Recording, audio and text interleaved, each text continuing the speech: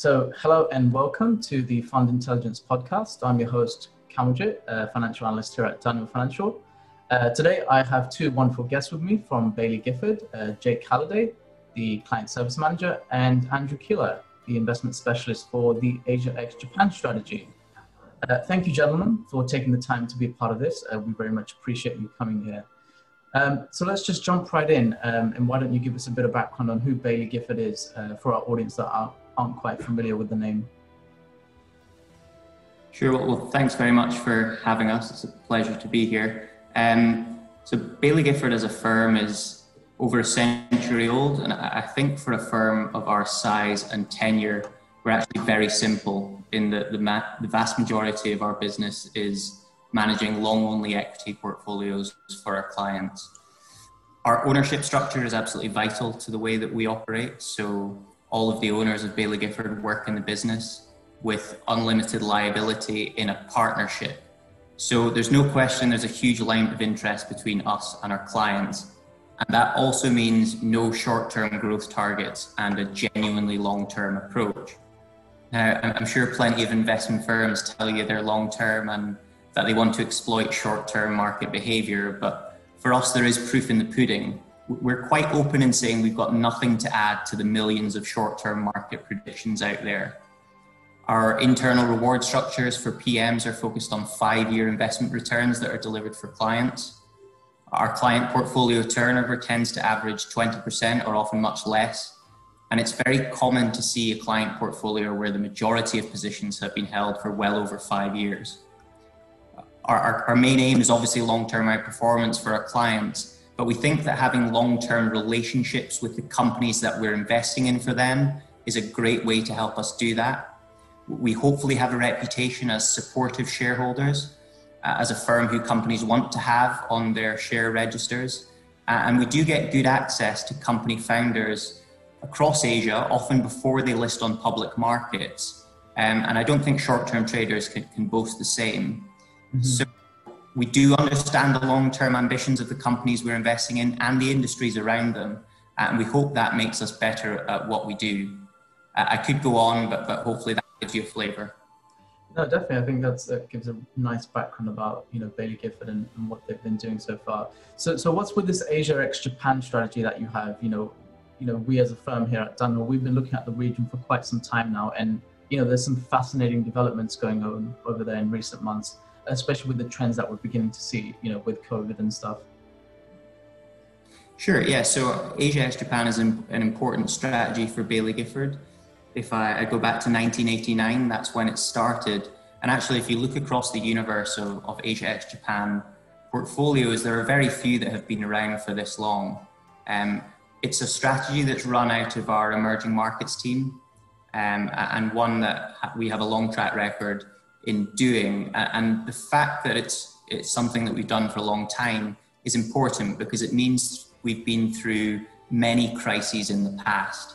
The Asian financial crisis, the dot-com boom and bust, the GFC, and now COVID. Now, we're certainly not trying to say that every crisis is the same, but hopefully crises do teach you key behavioral lessons along the way. And for us, it's very simple.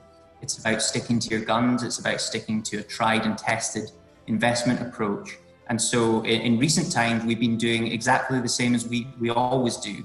We've been trying to find businesses that we can invest in for our clients over the long term. You've not seen a spike in portfolio turnover. You've not seen a deviation from the philosophy and process, and certainly shouldn't expect to see that going forward either. Mm-hmm. No, definitely. It's a very interesting strategy that you guys run over there. So one of the questions that a lot of our clients sort of tend to ask is, especially with China and some of the structures there with some of the firms, transparency sometimes isn't always at the forefront for some of these firms, given how they're structured. So are there certain sectors that we should be avoiding and other sectors that we should be looking for, especially when it comes to sort of the China region? Absolutely. We're very clear that there are far more Chinese companies that are poorly run than that are good long-term investment opportunities. I'd say over the long term, we'd expect China to follow the model of other more developed markets, whereby it's actually only a few companies that really matter in driving long-term returns. And we've certainly seen that in emerging Asia more broadly over the last decade or so. If I look at MSCI Asia ex Japan in the last 10 years, only about 6% of companies made up the full return. The other 94% netted off to zero. So for us, it's absolutely about being selective in Asia and in China specifically. Of course, we want to avoid the duds, but for us, it's actually more important that we manage to find the best companies. And in that context, we focus much more on the upside in our research, trying to identify the multi-baggers. And to do so, we need to accept that we're going to get some wrong along the way. So, are there certain sectors we should avoid? Maybe, but maybe not. We don't think sector definitions are actually particularly helpful. So let's be honest, you can find an advertising business, a retailer, a semiconductor design company, a factory equipment maker, all defined in the same sector. For us, sectors don't matter too much. It's about individual companies. They matter much more for our specific investment approach. And there we would say there are some characteristics you can look for which are common to a lot of great companies in Asia. So what we're asking is whether a company can grow its earnings into the future. So we need to consider things like, does it have a sustainable competitive advantage to allow it to do so? Are the management team likely to execute on the opportunity they have? For instance, what's their capital allocation track record like? How's the addressable market going to evolve? Questions like this, these are the sorts of things we think about in sufficient depth before making any investment in a company, whether that's in Asia or in China more specifically.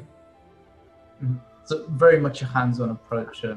So then I guess that leads to my next question is, especially in these times, why is Asia and maybe particularly China interesting, with this fund? Yeah, first thing I do is acknowledge that I'm obviously biased in answering this question, but I genuinely think that Asia is the best long-term opportunity available to growth investors. If we think about the last 30 years that we've been managing this, it's come an incredibly long way in its emergence. So now it's home to more than half the world's population, two-thirds of the world's largest cities. And I think the best thing from an investment point of view is that you get opportunities that you simply don't get elsewhere in the world.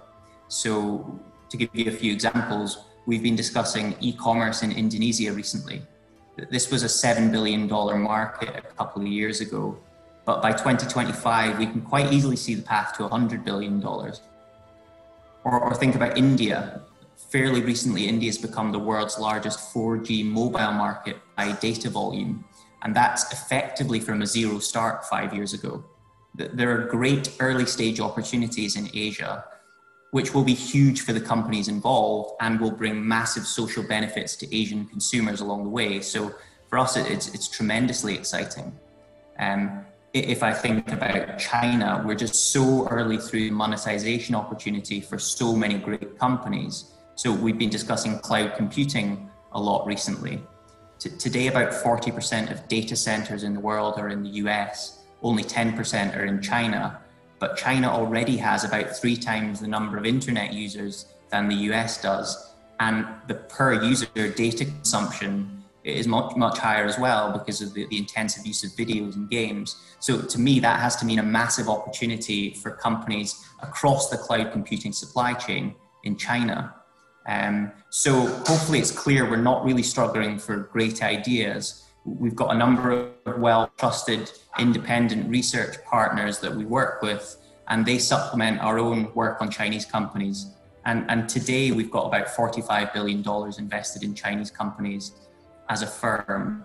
So I would suggest that a dedicated allocation to China or to Asia more broadly in a bigger equity portfolio is likely to become much more commonplace in the next decade. And for us, obviously, that's really exciting. Mm-hmm. No, definitely. I mean, we've discussed sort of the strategic level and, some of the strategies employed by Baillie Gifford. However, it would be somewhat of a disservice not to include, a mention about the Chinese yuan, especially given its recent movements. I mean, we've had, an almost 5% strengthening in that, which, you could almost say it's a direct correlation of the dollar decline. And, we've seen that dollar decline play out in real time. So in a global context, a weaker dollar has always been quite favorable to emerging markets and, particularly the Asian sector, Asian region. What are your thoughts on that? Just if I could get a few words. Sure. I think the direction of travel is likely to continue to be towards inflows into Chinese assets more broadly. And that's likely to be supportive for the Chinese currency. We don't have a particular view on what's happened recently on the near term 5% move, but I think over the very long term, we're going to see structural deployment of capital towards China. If I look at global portfolios today, only about 2.5% of global portfolio allocations are towards China. To me, that feels like a massive anomaly. China is one of the few countries that's going to grow this year. China already contributes, around 20% to global GDP growth, if not more. So it feels massively underrepresented in investor portfolios, and that inflow of capital surely has to be positive for the Chinese currency going forward. China clearly has ambitions to make the RMB a more broadly traded currency, and will make a lot of policy moves in the next decade and beyond to try and make sure that's the case. So for us over the long term, this is likely to be supportive rather than something that detracts away from the attractiveness of Chinese companies and our investments there. Yeah, no, definitely. I mean, the size of the global markets, compared to the segment that China sort of occupies at the moment is definitely an interesting point, and it's something Brian will probably discuss in our next episode in the economic update.